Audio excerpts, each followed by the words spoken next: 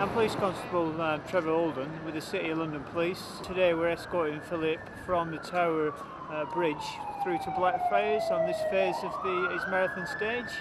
I mean, I'm ex-military myself, and it brings home the importance of what they're doing for the men and women who are putting their lives at risk in likes of Iraq and Afghanistan.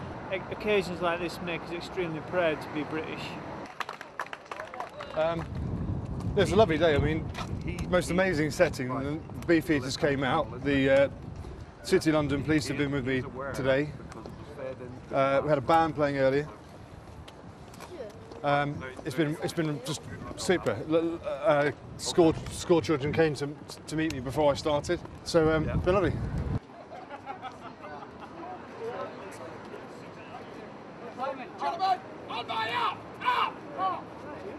My name is Yeoman Warder Simon Dodd of Her Majesty's Royal Palace and Fortress, the Tower of London. I've got to say, I am absolutely overwhelmed by the man's personal verve to actually get through and do this. It's absolutely incredible.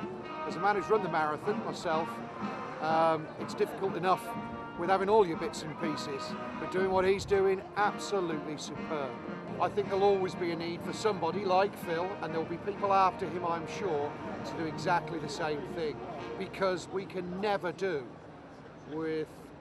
without the support, Help for Heroes and what Phil does, and what everybody else does within the organisation for our injured ex-servicemen. My name's Graham Raphael, and I'm the chairman of Motorsport Endeavour, which is an organisation that gets disabled drivers into motorsport.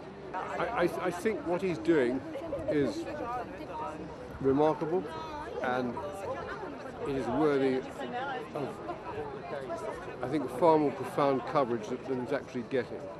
But I think the important thing is that people actually understand what he's doing, what he's been through, and what he's trying to achieve.